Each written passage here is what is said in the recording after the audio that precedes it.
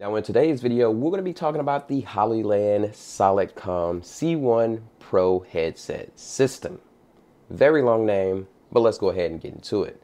So firstly, before we get too far, I do want to let you guys know Hollyland did send these out to me. They didn't get to see the review before it was posted, so they're seeing it just like you are seeing it for the first time. So nothing here has been changed or anything like that. This is all going to be my basic review off of the experience I've had with the Hollyland Solidcom C1 Pro communication system.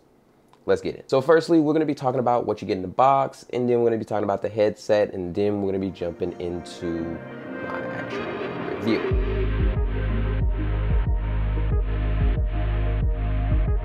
So firstly, what you get in the box is a hard case. As soon as you open up your box, if this came into the mail, you're gonna get a hard case with Hollyland around the top, well, across the top, written across the top, however you wanna say it.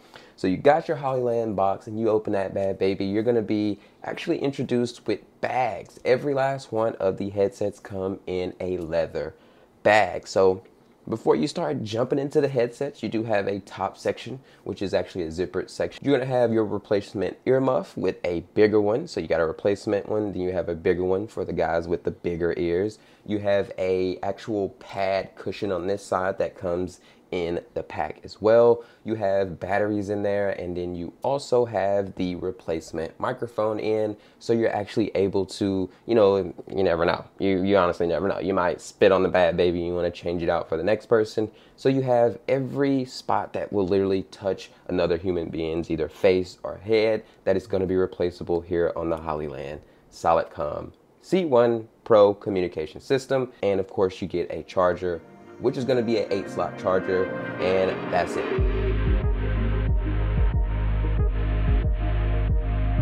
So after you have everything all laid out, or if you want to lay it out, first things you want to do is look at the headset. So once you take the headsets out of the included leather bags, you will see that it has a nice construction. When I mean nice construction, the top part is this nice kind of light brown leather material. You got metal on there, you got a little bit of plastic on there, but as far as the attention to detail, these bad babies look amazing. So if you look on the operator side, I guess I would say, or call it the operator side, you can have this either on the left or the right because they are universal, and they also have height adjustability. So if you're on the operator side, which is the side on the headset which has the boom, which lets the microphone up and down, that's where you're going to have all of your actual buttons on the headset.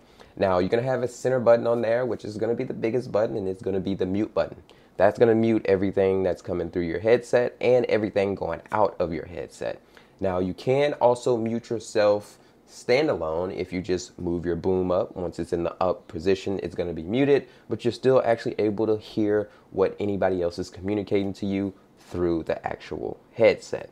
And of course, vice versa. When the boom is down, you're going to actually be able to talk to them, and they're going to be actually able to hear you, and you're going to actually have communication. Other than that, on the side of the headset, you do have 2 volume buttons. So communication coming in volume, so volume up and volume down. You also have an A and B button, which is going to be kind of like a and B channel kind of button. Haven't really messed too much with that, but the A and B button I believe is for different channels. And if you look at the headsets in detail, you will see the Solidcom logo on one of them is actually red, and then on the other 2 it's actually blue. That red one is actually going to be a master headset. So if you were somebody who was like myself, who's a camera operator, I usually take the master headset, and then whoever else needs a headset will get a headset, and they're going to actually be labeled blue. And those are going to be basically like the children headset to the red headset. So your red is your master, and then the 2 blue ones are going to be the ones that connect to it. Or, if you had one red one, because you can buy a standalone master headset and then have all of the, basically the daisy chain ones to it, and you can do it that way as well. Now, other than that and all the buttons and everything on there, you do have an on and off switch, and you do have a charging port, which is going to be USB-C, so you can actually charge these bad babies with the battery in the headset, and then you also can charge them, standalone, like taking the battery out, having the headsets just sit there, and then put the batteries on the 8-bay charger, which is also included in the package. Now, Hollyland did send me a 6 set headset. So I have 2 master headsets and 4 baby headsets. So I'm actually able to have 6 people communicating at a time. Our team really isn't that big, but we are actually using around 3 and 4 almost every race. So I guess you can say I actually am using just about all 6. It would be good to get all 6 to future-proof, but 4 of them do come in at around $1,300, and I believe 6 of them come in at around $1,700 to $1,800. I will have it linked on the screen here. I haven't checked it out in a minute, but Hollyland did send these out, and I've had these for around 2 weeks, so I've had a lot of experience with these bad babies. So let's go ahead and jump into the review.